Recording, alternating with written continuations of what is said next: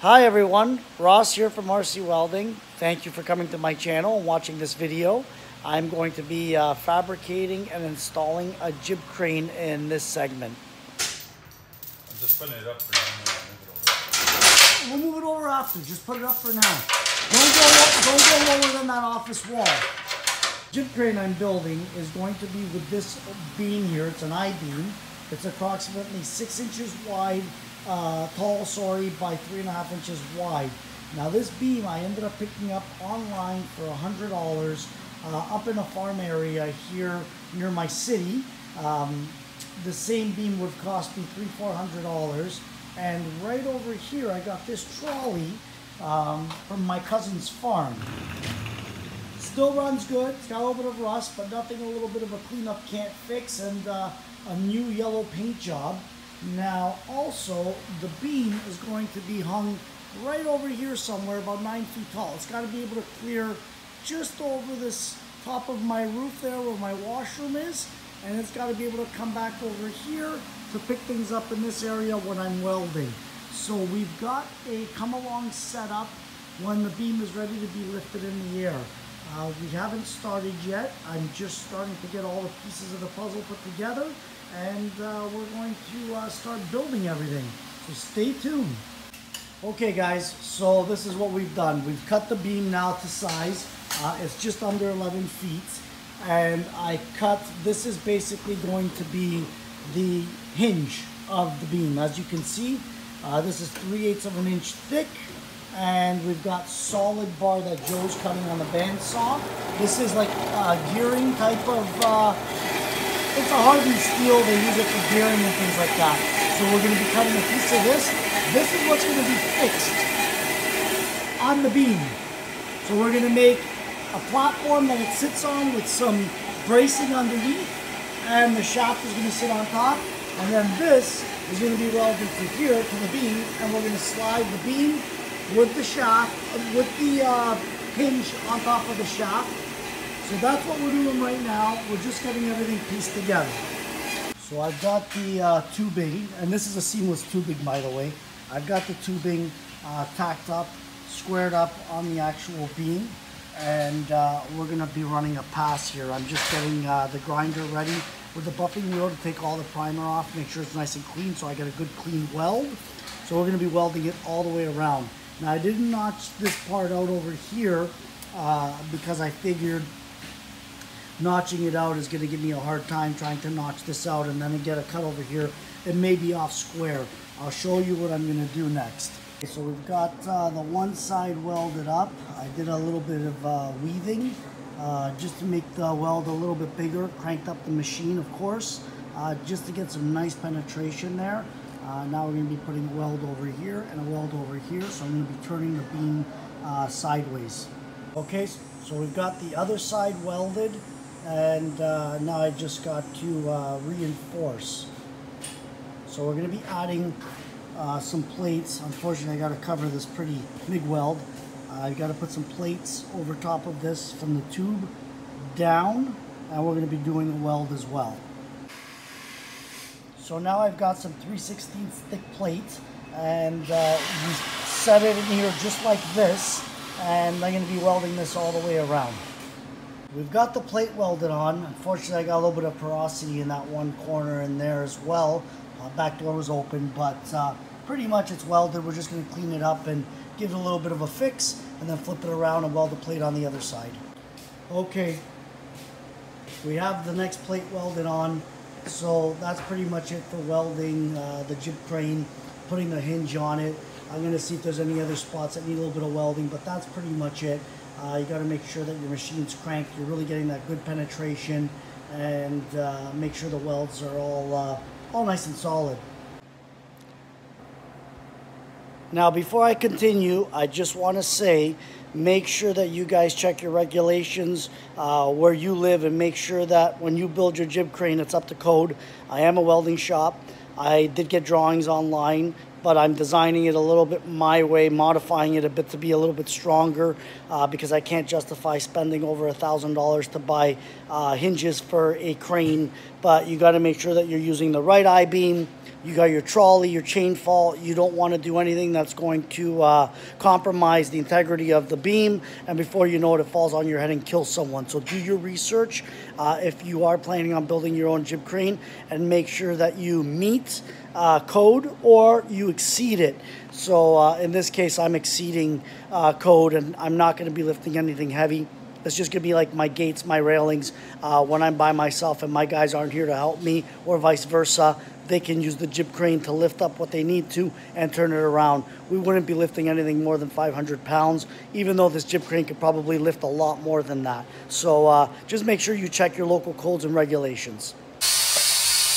Okay, so we have this flange on the end of the I-beam, and I want to reuse everything. So this is what we're doing. There was 2 flanges. We're only going to use the one. Joe is cleaning the one up. We're going to be mounting this on the beam like this. We're going to put the chrome shaft, the gearing shaft, on top of this welded, nice and level, and then we're going to slide the jib crane on top. So as you can see, there's still a little bit of meat on the beam. We're going to weld that all, and then we're going to add gussets for more support underneath this, just to hold the weight. But you can see this plate is, I would say it's about 5/16, just under 3/8 thick, but it's more than enough. So we're going to be cleaning one up, and we're going to be welding it next on the beam, but way up there. So we're going to get set up for that. How's it coming out, Joe? Clean up a good area? Yeah, I'm gonna make it a little bit bigger. Okay.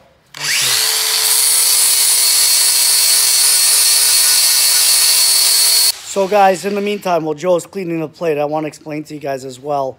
I didn't go out and buy the beam brand new. I believe in salvaging things if I can find them online, making my own tools, making my own things. Because if you want to stay in business, you don't want to spend thousands of dollars on building your business, and then if you don't have customers, you've spent all this money. In my case, I have customers, I have contractors I've been working for years. So for me, it's not that I'm trying to be cheap or anything, but if I could build something where I can use a beam that was online like Craigslist or Kijiji, I'm going to buy that beam. I got that for $100, so why wouldn't I, right? The trolley I got for free. The chain fall I got practically next to nothing when I bought a lot of things, literally a lot of things off of a guy who was a welder.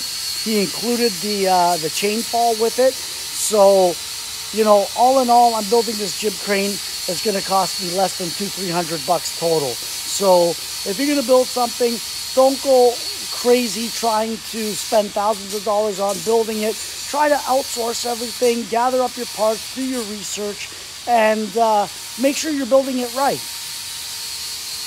So I've gone ahead and I do a center mark. There's the shaft. Joe's cleaning it up. But basically, that's going to be welded on this. And then the beam is going to sit on top of this. But because this might be a breaking point, I don't want the beam to fall, we're going to be locking it from the top as well, the shaft, to the beam. And then we're going to be doing kind of like a tie rod setup, where we're going to have something from the front of the beam all the way up to the wall. So we've got the shaft welded nice and solid on there. Now this shaft, I don't know if I mentioned it before, I believe this shaft is 2 1/4 or 2.5 inch with that gearing shaft. We've got it welded nice and solid to the plate. Now I'm going to be putting gussets on the bottom, and we're going to be mounting it on the beam way up there. So I don't know if I'm going to put this on the beam first and then put the gussets. I may do it that way, but we're going to figure that out as we go along. Okay, so you could see we've got it welded up on the beam. See the shaft is sticking out, and then the jib crane is going to slide on that, and then we're going to lock the shaft in at the top with another plate to the wall to really lock it in so it's not going nowhere.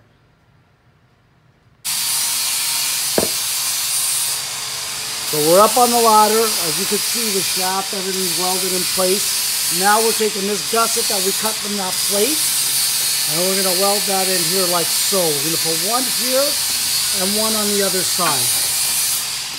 Okay, so we've got the one gusset welded in. We've got it attached to the front, and we're going to weld the second gusset in. Okay, so we've got the gussets welded on both sides. And now it's time to, I'm gonna give this a quick sand, grease it up, and then we're gonna slip the crane on top. So we're using a come along right now off the beam of the building. Can you put this straight? And we're lifting this up into place. So there you have it. We have the jib crane up. We're keeping the come along on it until I do the tie rod. The tie rod's going to come down from the top all the way down here just to give it that extra support. And we're going to weld a plate on top of the pin back to the beam just so the bottom weld doesn't snap.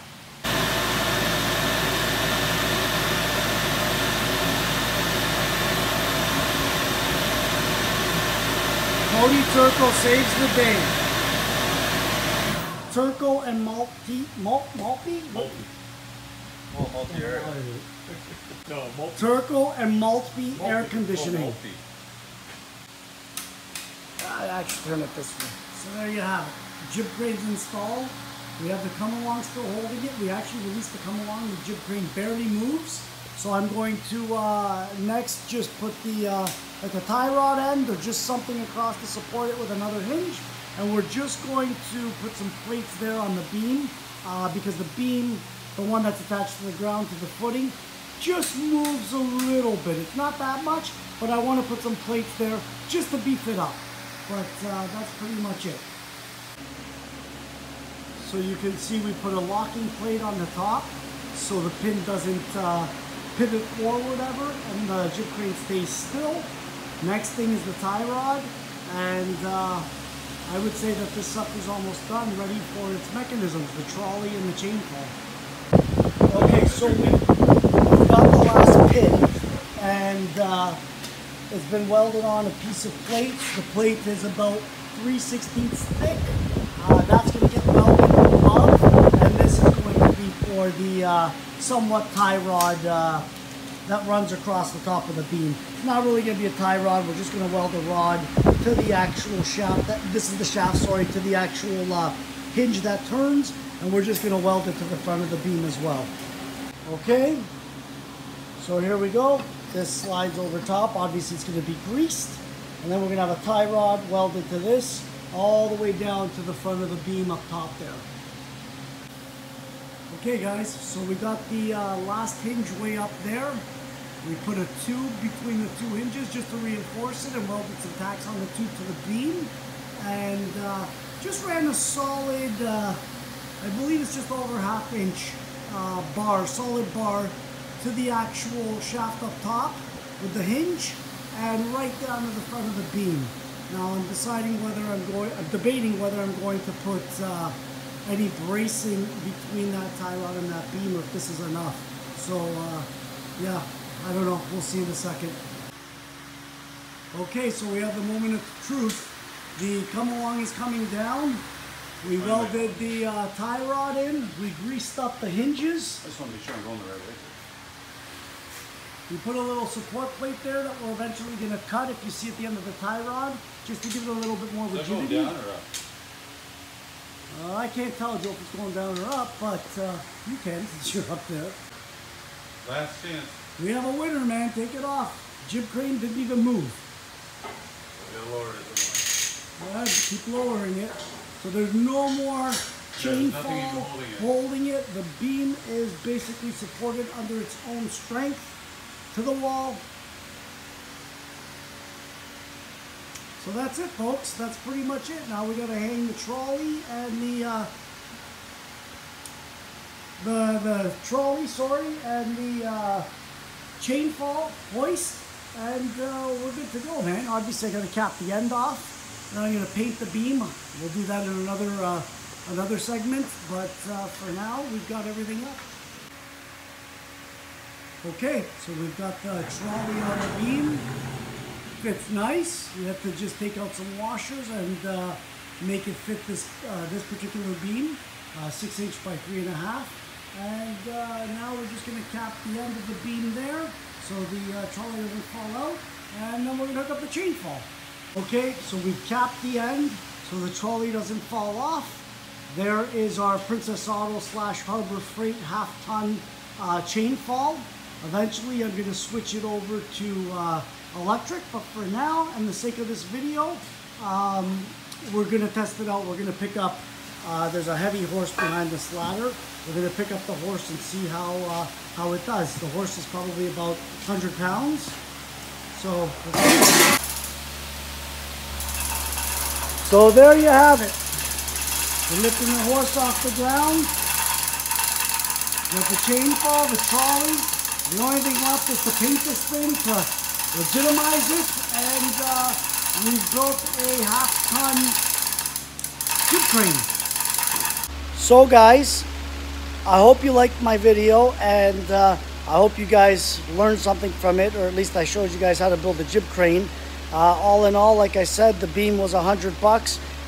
The chain fall hoist wasn't that much. It came in a package deal, a lot of stuff I bought, and the trolley I got for free from my cousin. So if you're planning on building a Jib Crane, do your math. Maybe you could use the hinges the way I did with the shaft and the big solid gearing pin and the tie rod on top. But like I said, this is not in any way a Jib Crane that I'm planning on lifting anything more than 300 to 500 pounds tops. Even if it can lift 1,000 pounds, I'm not going to try it because it is a custom-made jib. I know I'm sure it could do it, but it would be at the limit, and that's something I don't want to test. Besides, we don't lift anything that heavy in the shop. It's more for lifting gates, railings, things when we're alone, and we need that assistance. So I hope this video was educational. Please don't forget to comment on it, and don't forget to subscribe. Thanks for watching. Have a great day. Jib Crane is built. Joe, put the horse over there. Nah, I don't like it over there. Put the horse over here. Sure? Yeah. All right, put it over here. The other thing is make sure that you can take things off the ladder. I just got some pliers off the fucking head. So make sure that you practice safety first and remember where all your tools are before you start moving things around. That sucks.